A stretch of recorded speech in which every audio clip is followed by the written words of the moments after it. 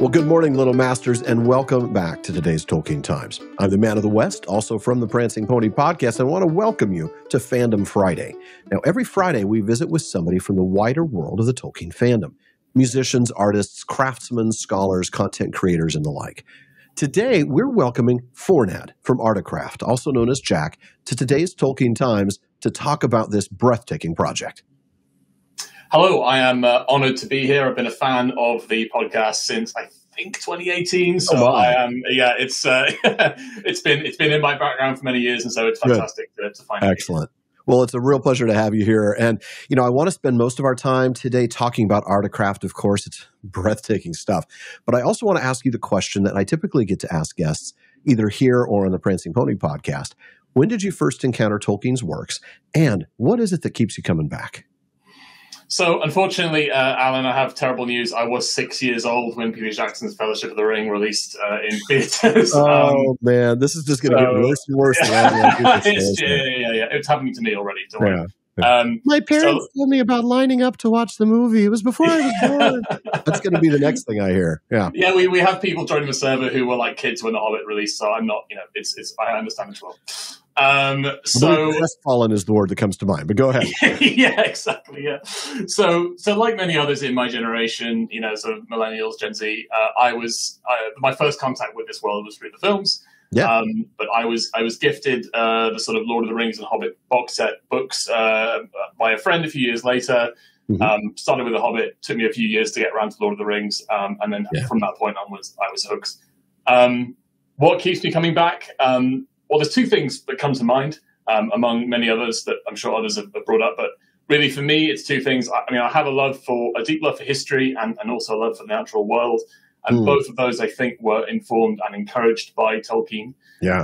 So, firstly, the sense of historical verisimilitude that runs throughout Lord of the Rings, right? Like, you really feel like what you are reading is a text from the deep past and not just something that was written in the 1940s, and 50s by someone. And of course, Tolkien had the perfect blend of knowledge and experience to make that work. And I've never quite encountered that with another author, that kind of sense of reality. And then on the natural front, I was lucky enough to have grown up in both Scotland, the Highlands, and then the Alps later on in life. Oh, wow. I had some very outdoorsy parents. And so I ended up becoming a keen hiker and falling in love with the natural world. Well, exactly. Yeah, right. It's in your back door. So there have been many times when I've been in the woods and mountains, and I've kind of stopped and I've looked around and I thought, well, here I am. I'm in Middle Earth, right? Yeah. And that's something that Tolkien said himself, right? He said many times Middle Earth is just our own world in a kind of imagined past, and its landscapes are drawn from landscapes that he knew. And for me, it's kind of a two-way street, right? It's like my appreciation for nature means I appreciate Middle Earth more, and my appreciation for the legendarium means that the landscapes are given a certain, extra magic, right? So how that then plays into ArdaCraft itself. Exactly. Right? Well, that was the thing. So the third thing is ArdaCraft just means I'm sort of semi-immersed in this world all the time and thinking about it all the time. So yeah, exactly. Well, that does segue perfectly into my first question about the project. You're the project lead for ArdaCraft. And for those who don't know, that's a Minecraft server that's attempting to recreate Middle-earth brick by brick, the entirety of the place. So tell us about the genesis of this project. When and how did the idea come into your head to build Middle-earth in a game, and why Minecraft? Or was it Minecraft first, and then, hey, let's build Middle-earth in here? Right, yeah. So the project started back in 2014. I'd encountered Minecraft a couple of years beforehand.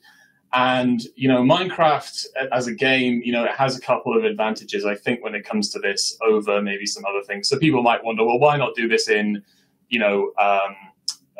Unreal Engine or one of these other engines? Right. And there's a couple of things. Well, the first thing being accessibility. The fundamental mechanics of building in this game are very simple. You left click to destroy. You left click to destroy and right click to place.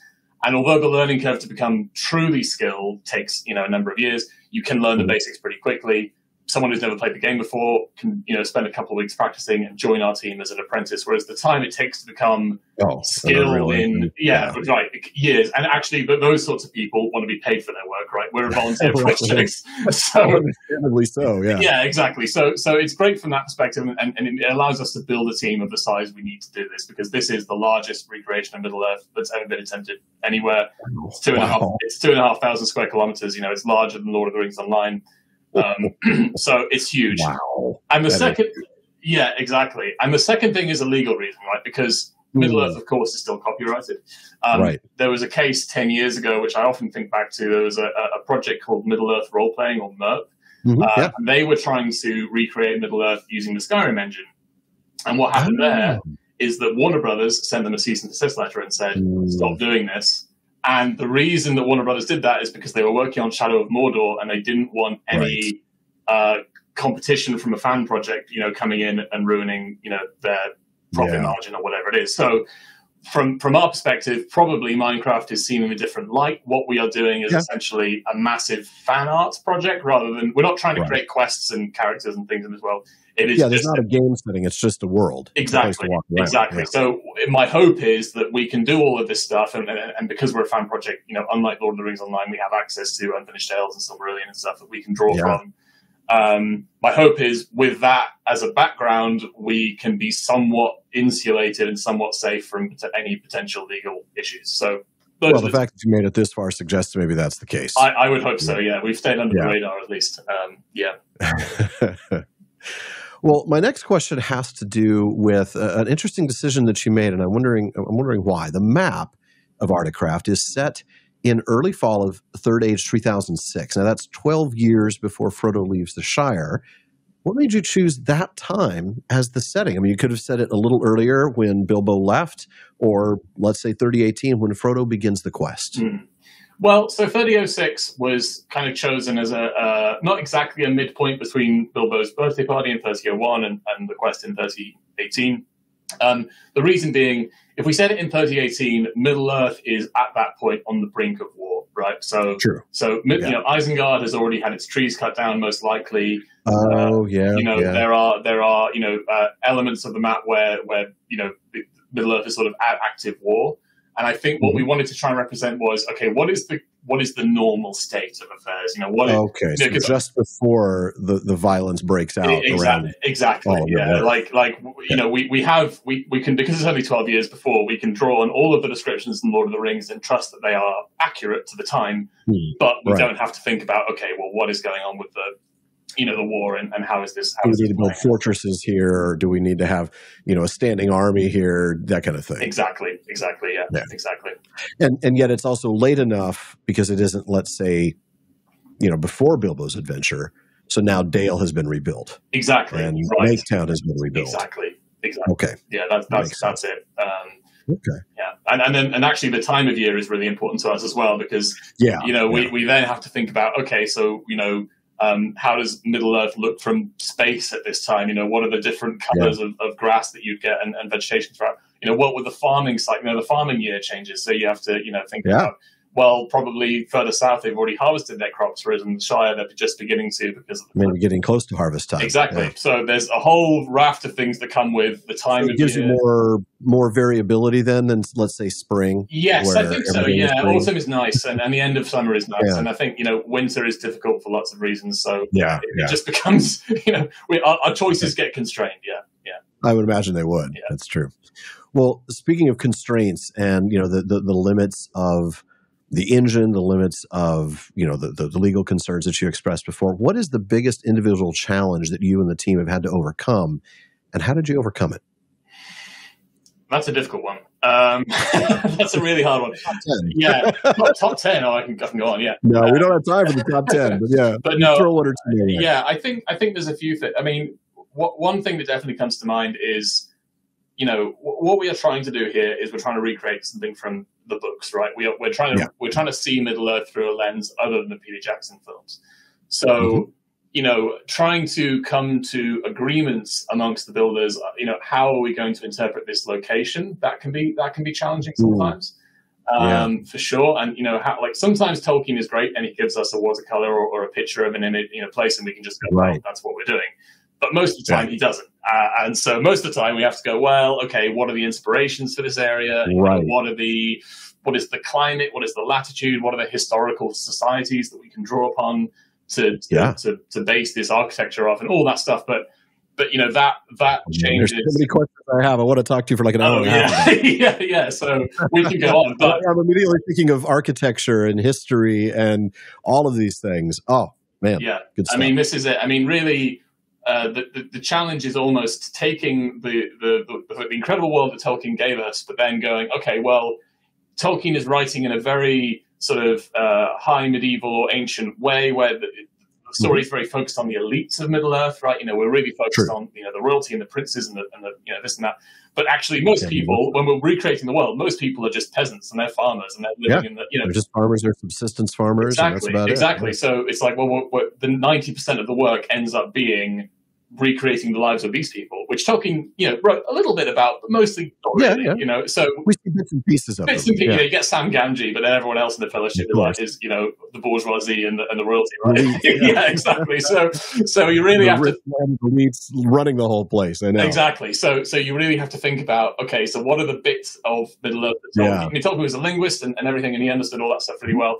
But he wasn't an economist. He wasn't a demographer. He wasn't a botanist, although he does botany very well. He wasn't a geographer. And so we have all of these elements of the world to fill in his place. And I think that is the joy of the project, but it's also probably the biggest challenge, I would say.